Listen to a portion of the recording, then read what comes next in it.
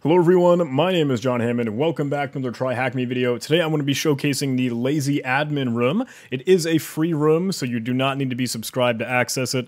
I'm joined the room here and I've spun up a machine. The prompts here are what is the user flag and what is the root flag. So it's not a guided sort of hand-holding procedure that TryHackMe does in some of its other walkthrough rooms. This is more of a challenge-oriented room. So I've gotten started, created a directory for ourselves. I'm connected to the VPN. I've also gone ahead and made a simple README where I've got my IP address set up as a variable that I can reuse and the tasks and stuff, so we can take our notes. And I've also gone ahead and started the nmap scan with nmap tacsc, tacsv, tacon, nmap initial. So it looks like we have SSH open on port 22.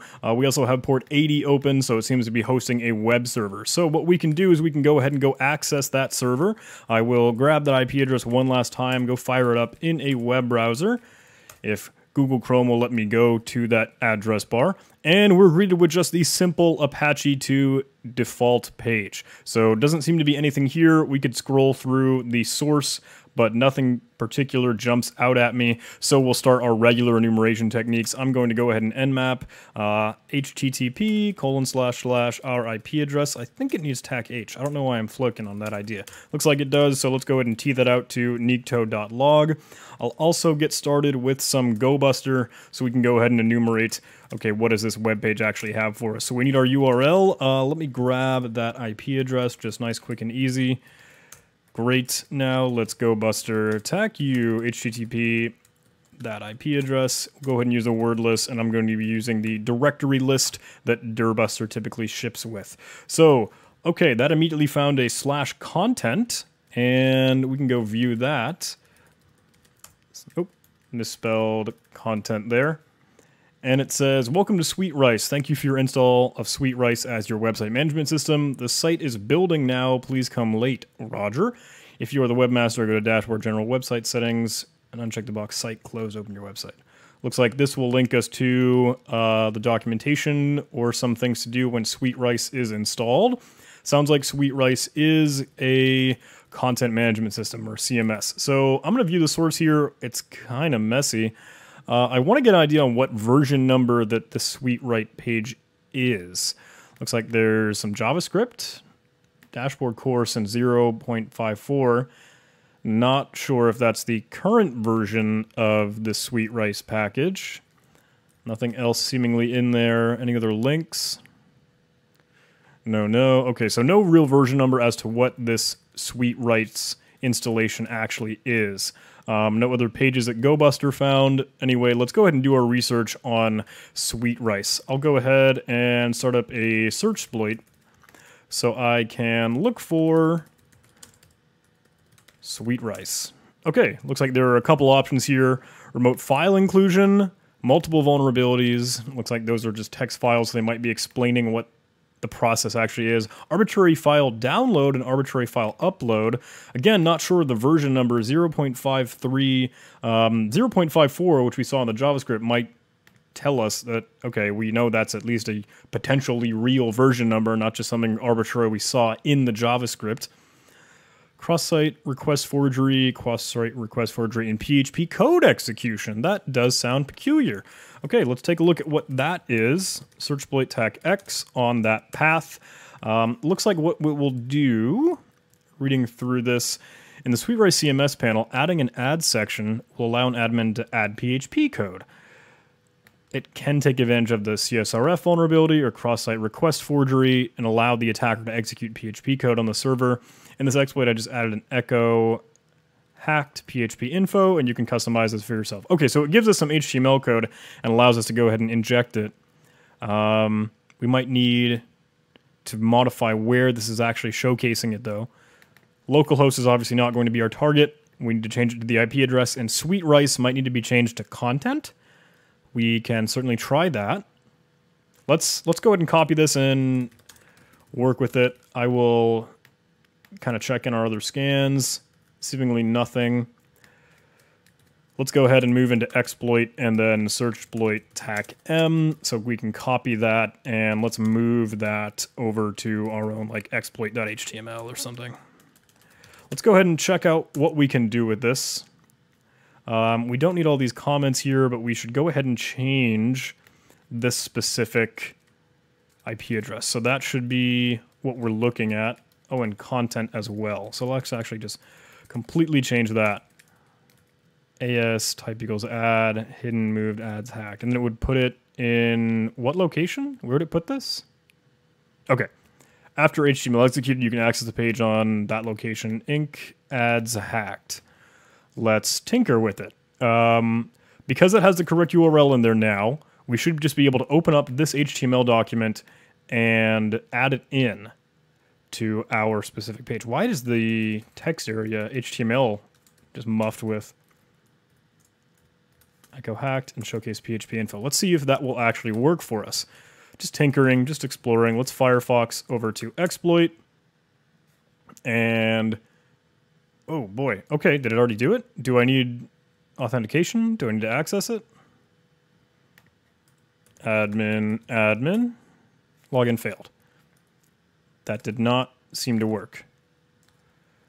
Maybe it automatically ran it because it said onload document exploit submit. So exploit, yeah, is the name of this. So it went ahead and submitted it. And I don't know if it's actually going to be accessible or not without having actually... No. Without having any credentials, it didn't seem to work for us. Okay, so what could we do? If we have arbitrary file read and some of those other search exploit options... Let's check this out one last time. Remote file inclusion, multiple vulnerabilities, arbitrary file download, backup disclosure. Maybe that has some potential credentials in some of the backups. So let's try that. Search exploit, TAC-X. Proof of concept. You can access all MySQL backup and include and download them from this directory. Localhost Inc. MySQL backup. Is that a thing? Oh, we saw earlier Inc. actually just comes off of the content page in our case because it's not SweetRice on this site. It's content. So let's go ahead and try that. Inc. MySQL backup. Is that a directory? Oh no, it needs the Inc. right? Back to that. It needs Inc. to include, right? There we go. Ooh, MySQL backup. Let's try and copy this link address. Let's move back and make a directory for backups. Backups. And let's wget this. See what we have here. SQL file. It is a PHP script. Weird. Oh boy. Okay. Attachment as a table. Category as a table. I don't care about those. I want users. Do we have some users? Oh. Going down. What is that? Global settings. Looks like a serialized object here. Author, title, keywords. That's a long string. Oh, admin user is manager and his password is this. That looks like a hash. That looks like, so I'm seeing how many characters is that? 32. So 32 hexadecimal characters may very well be a hash. Let's go over to CrackStation and try to see if we can crack that hash. So I'll just slap that in here. Yep, not a robot. Password 123. Classic. Super cool. Okay, so now with that, we might be able to go ahead and use that upload vulnerability. So manager was his username and password 123 was his account. What is the user flag? What is the root flag? Those are just the tasks we need to finish. Let's go back to access our exploit. Firefox exploit. That's going to go ahead and submit it, but we need to log in. So it's manager and password 123. Fired off. That succeeded. Did that work? I don't know. Let's go find out. It put it in content, and where did that exploit say it would put it in? Ads hacked.php. Let's try that. Inc. ads.hacked.php. No. Let's try and run that again now that we have that session created within our browser. And I killed Firefox when I did that, so that was lame. Let's go ahead and do that exploit one more time. Log in. Okay, now that I've backgrounded Firefox, I should be able to Firefox exploit one more time. It go ahead and submitted it, and now I've created that page. Okay, awesome. Now let's go see if we can go ahead and access it. Just for our simple proof of concept, right? We wanted to see if it would load that PHP info page, and it does. Okay, awesome. So we could potentially leverage this to remote code execution. Let's go ahead and copy our PHP reverse shell over in here. So let's just call it like revshell.php. What I'm going to do is I'm going to modify that to include my IP address as the attacker, which is 10.80.38 currently. So that should be the correct IP address. And let's listen on port quad 9. And now let's include all of this inside of that exploit rather than running their little PHP info proof of concept. Let's include this whole thing. Okay, so now we have that whole reverse shell in there. Let's change this to rev shell. And that's all that it needs, seemingly. So it's not longer going to be put in the hacked page, but the revshell.php page. Let's go ahead and try that. We still have Firefox open and running, so I can go ahead and use that Firefox exploit one more time. And that has submitted and created revshell.php. Okay, great. So now let's start up our listener. Oh, that port is already in use. Why is that port already in use? What? Am I doing something else? What are you doing? How does SS show me processes? Is it supposed to? Sudo pkillnetcat. Maybe I already have something up when I was just testing things. Arch is already in use. Well, dang it. I already made that as a prompt. I don't have netstat installed. And I don't know the syntax for SS off the top of my head. Let's go learn it. Let's go figure it out. SSC process name. Maybe it is TAC E. TLNP. Probably the same syntax. TLNP. Oh, P to show processes, right? grep 999. E? What is that? That's totally not what I'm referring to. That's totally not what I need. All right, let's just friggin' change the port. Quad 8. Who cares? So now we can go use that. And let's change it to just shell rather than rev shell because I'm apparently just making mistakes in this video. Great. Now let's Firefox our exploit. And because he's logged in, still has that session, now we have a shell. Great. Can I please listen on quad 8? Pretty please? Okay, awesome. That's good. So now that that's created, let's go over to our ads and go to shell.php, and that will execute and give me a shell over here. Okay, awesome. So I wanted to use this video as kind of a vessel to showcase some of the PTY upgrade elevation techniques. So you've probably seen me before use Python taxi, import PTY, pty.spawn bin bash, etc., etc.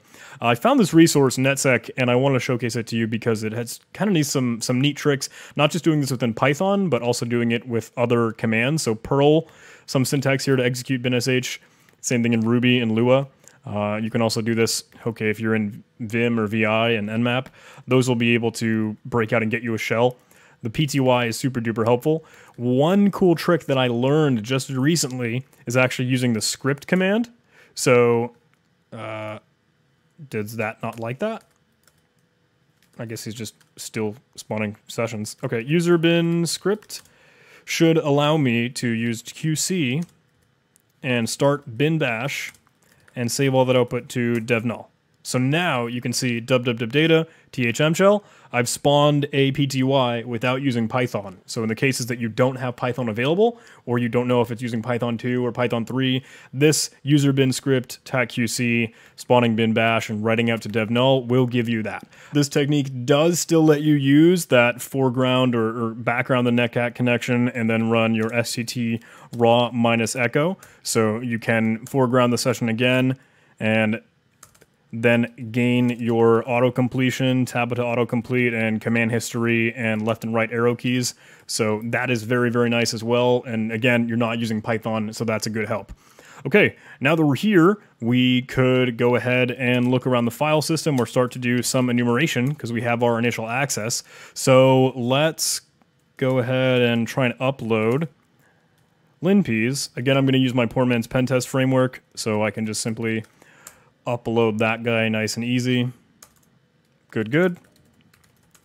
I'm already in that directory. Let's make linpeas executable and let him run. A lot of stuff rolling through. Oh boy, okay, sudo entry. I should have just ran sudo attack L just to see. User www data may run the following commands here. No password to run Perl with a specific script. Okay, peculiar. Can I see what that script does? Home, that was in IT guy. Can I see his files? I can. Oh, there's a user.txt file. Can I read that? Nice, nice, nice. So that's going to be the first flag that we need. Go ahead and keep note of that and submit it on the page. There we go. And let's see this backup.perl file. So catting that out. It's running Perl. Can I write to that? Can I write to Perl? No, I cannot. But it seems to run sh on etc copy.sh. Okay, what is that guy? Whoa. Was someone else here already? What is it? Why is it creating a reverse shell? Can I write to that? I can write to that. And it's running as root, owned by root. So maybe it's running as root. Well, I mean, I'm going to run it as root when I use sudo. So let's go ahead and modify this. Nano, etc. copy.sh. And let's nerf that guy's reverse shell and let's put ours in. Pentas Monkey reverse shell cheat sheet. Let's slap in the syntax for simple netcat. I mean, I guess we kind of had it already from this guy, so we didn't need to do that, but hey. I am my attacker 10.8, 38, and let's put it on port 777. Cool. Okay, so now let's get another shell ready and waiting for me. Attack LNVP, can't see because of my microphone. I shouldn't be looking at the keyboard anyway. So catting that file out, now we have our reverse shell in place. And if I run it as root, thanks to our sudo attack L, we should be able to go ahead and sudo user bin Perl, call a Perl script, which in turn calls a bash script, whack enter, and now I have that shell here. I'll go ahead and stabilize Python taxi. Do I have Python 2 or just regular Python on my prompt? I do. Okay. So let's stabilize that shell quick and easy for us. We could do the same thing with that script technique that I just showed, but now that we are in root, let's go ahead and grab that root.txt file. Okay. All done. Nice and easy. That was kind of cool. I hope you like those techniques.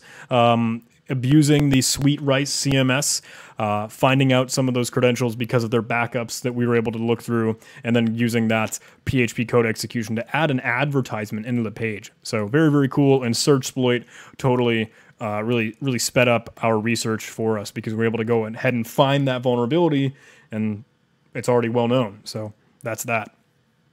I also wanted to kind of use this video to showcase those spawning a PTY or TTY techniques because I was able to open Nano with that setup that I had. I was able to potentially run SU if I needed to. I know if you're just a regular kind of reverse shell without stabilizing anything, then it's going to ask you, hey, you need to be in a full PTY. You can do that just as easily with these commands that you see me run often. That new trick that I learned, the bin script, user bin script, tacqc, bin dash dev null, and exporting the terminal variable and using stty raw minus echo to get your foreground.